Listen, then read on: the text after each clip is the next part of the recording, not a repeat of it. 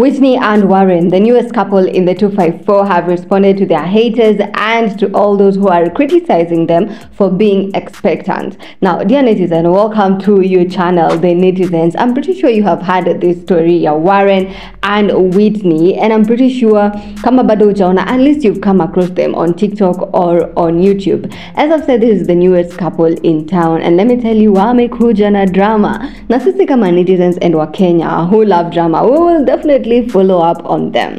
Now, as I've told you, they are expecting a child, and the reason why his story may blow is because this girl is a 19-year-old who is currently in 1.1, yani first year sem ya kwanza in Kenyatta University. Her boyfriend Warren, on the other hand, is also a student at the same university but ako fourth year.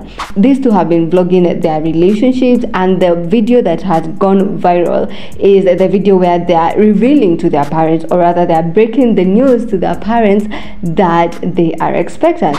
Na mimi nina hakika kwamba ni njia moja ya maisha. Mungu aweze kuwabariki.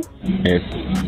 Awaongoze na muendelee kupendana daima, mpate huyu mtoto na wengine wengi ambao Mungu atawajalia. Asante, tunashukuru. Karibu sana na muendelee hiyo milele. Sio kufika njiani tena kuachana. Easy sana. Kwa sasa kitendawili pale ilikuwa ni convince mama Melissa kwamba mtoto wake amepata ball, na baada ya campus ndio ameingia campus. Ndio ameingia campus semester ya kwanza. Ndio amemaliza semester ya kwanza.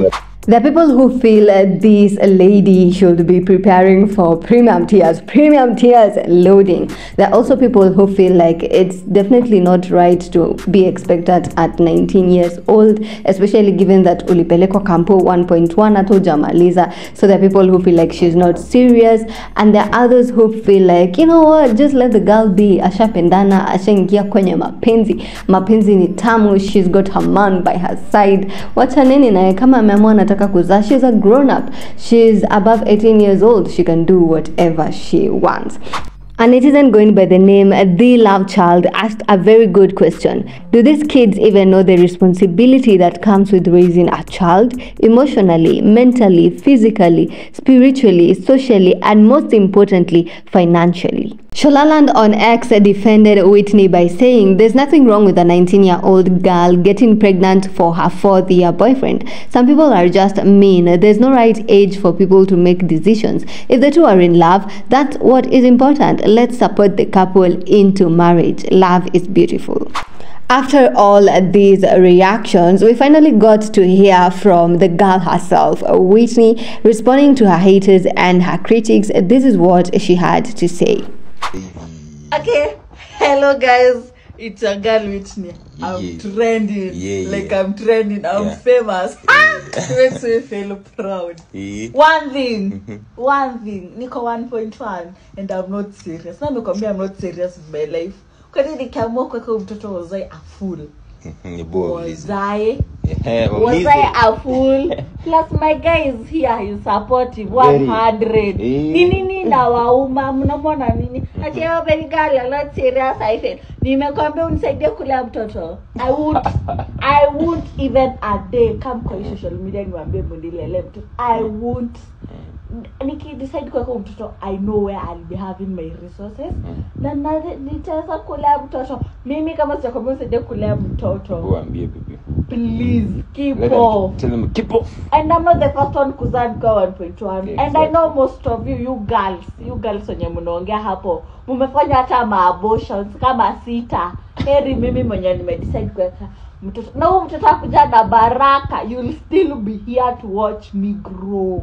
I'll grow. I'm trending sahi, but I'll grow. Mtaniona huko on top. Tanunua hata gari mbele ya nyinyi wengine. Shame on you. Just guys keep off. Hata muongee mfanye nini, I won't amtani bring down, by the way.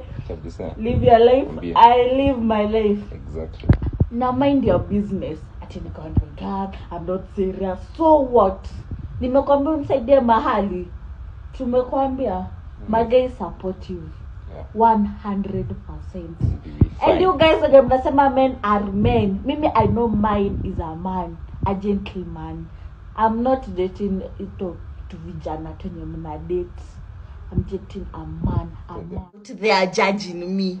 I'm sure most of you mnaambia dem akona ball. Like dem munaruka mimba. Like be a man. Acha to be akili. Like guys, ebu mtu aishi maisha yake tafadhali. And I'm not the first one kupata mimba sahi. I'm not, and I will not be the first, and I will not be the last. So mind your business. Hata heri mimi kuliko mwenye amefanya abortion, which is a sin and it's against the Bible. I know God amenibless sahi juu decide kukaka mtoto. Wewe you are being cast there by God. Ndio maana hata huoni future. You are being mnaenda hapo mkikuwa barren. Ati mbadix tu mnaenda tu. In relation to this, Oga Obinna has advised women to ensure that before they get a child, they can be able to take care of the child with or without the man. Before you get pregnant for that man, be very sure, with or without that man in the picture, you can take care of your child.